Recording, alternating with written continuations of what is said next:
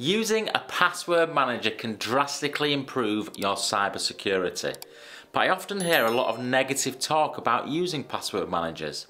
So in this video, we're going to look at the pros and the cons of using a password manager. But before we start, my name is Jonathan Edwards and I'm a business IT consultant from Yorkshire in the UK. We help our clients with their IT support and their cybersecurity. In this video, we're going to be looking at the pros and the cons of using a password manager. But before we go into those, it might be best for me to summarise the password problem that we all face and what a password manager has been designed to do. Now, I'm sure you'll agree with me, we've all got lots of passwords to remember. If we think about all the cloud applications that we use, both at home and in business, it could be well over 100 passwords that we've got to remember. So what do? Well, us humans, we try to make things a little bit easier for ourselves. So we choose the same password for each application. That means we've only got one password to remember.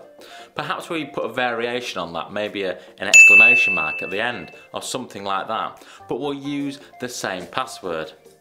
To make matters worse, we'll also use something that is easy for us to remember. We can't really remember complex things, so we'll choose something that we can remember just like that. So there's the password problem. We've got easy to remember passwords and we use the same password for everything. It's really convenient for us, but it's not very cyber secure. So what is the solution to the big password problem?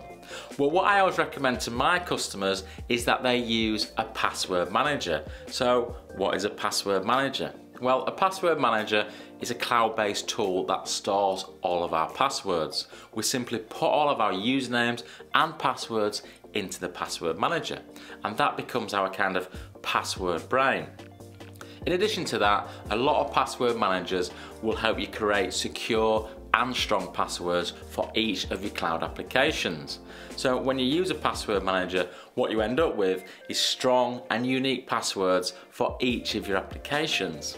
Surely that's the end of the password problem. Well, no, it isn't, because there's still a lot of negative talk about password managers on the internet. And so in this video, I was going to look at the pros and the cons of using a password manager. So let's get cracking. So let's start with the pros, the advantages of using a password manager. Now, the first advantage is one we've touched on already.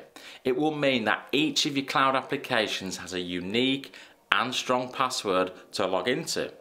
That is a massive advantage, and it is a much improvement over most people who are using the same passwords for each cloud application. So the first advantage is it will increase your cyber security. The second advantage of using a password manager is the mobility. A good password manager will be available on each of your devices. It will have an application for your Windows computer, your Apple Mac, and your smartphone like an iPhone.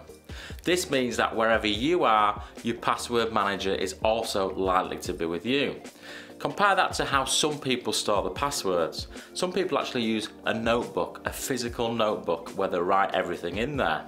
Now, this is kind of secure because they can create unique passwords, but it's not very mobile. They might be in one location and the notebook might be another, and that means they won't be able to use the cloud application.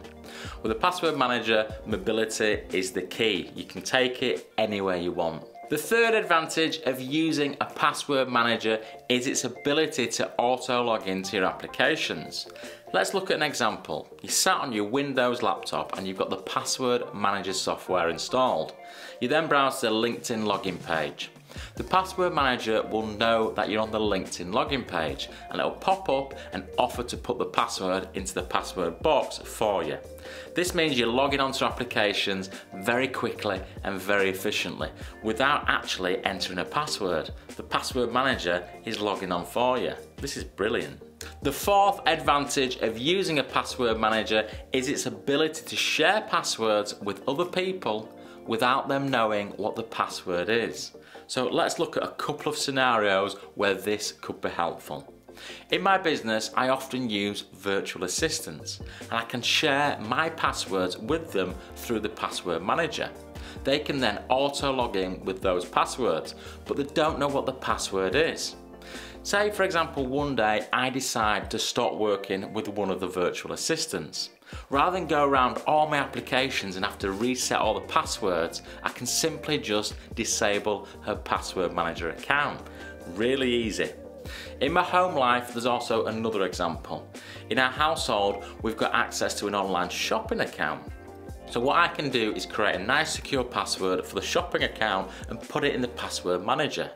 I can then share that account with my wife, so she can use it as well. She doesn't know the password, but we've got a really strong and secure password for our household online shopping account. So the ability to share passwords is really, really good. So now let's look at the cons, the disadvantages of using a password manager. Firstly, how do you access your password manager? Well, you access your password manager by using a password. This is often called a master password. You enter a master password into your password manager to get access to the rest of your passwords.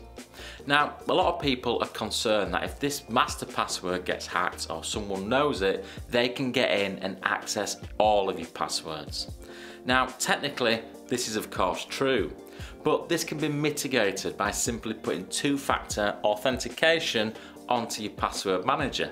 That means if someone gets access to your master password, they still can't log in because they've not got the second level of authentication.